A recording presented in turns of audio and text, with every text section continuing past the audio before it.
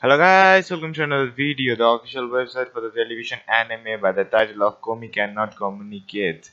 Manga revealed the first full promotional video, 3 more cast members, and new visual for the anime, the ending theme song too, and the anime's October 6th premiere date. So the anime will be coming out October 6th. This October 6th this year. They have, and the link to the promotional video will be in the description. And you can see the new visual on the video. That's the new visual released by them.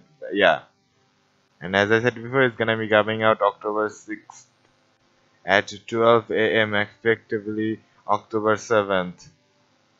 The description of the anime by Viz Media is teammate Tadano is a total wallflower, and that's just the way he likes it. But all that changes when he finds himself alone in a classroom on the first day of high school with the legendary Komi. He quickly realizes she isn't alone.